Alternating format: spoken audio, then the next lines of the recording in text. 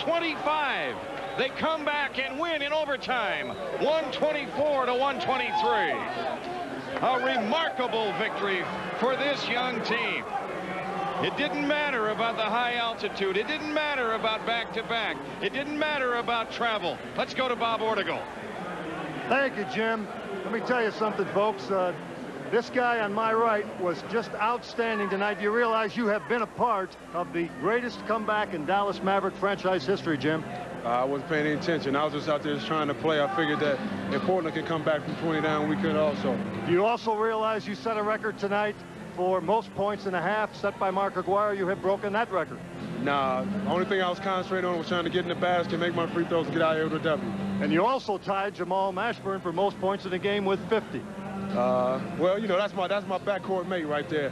And like I said, I feed off of Jamal. Tonight was my night. Tell me what Dick Motta had to say at halftime, please. He said, go out there and play hard. Remember what Portland did to us. They came back. Don't try to get it back all in one shot. Just take your time and nick away at it. Thank you, Jim. You got it. Good luck. Back to you, Mr. Durham. All right, Bob Ortigal, 17,171 going home disappointed.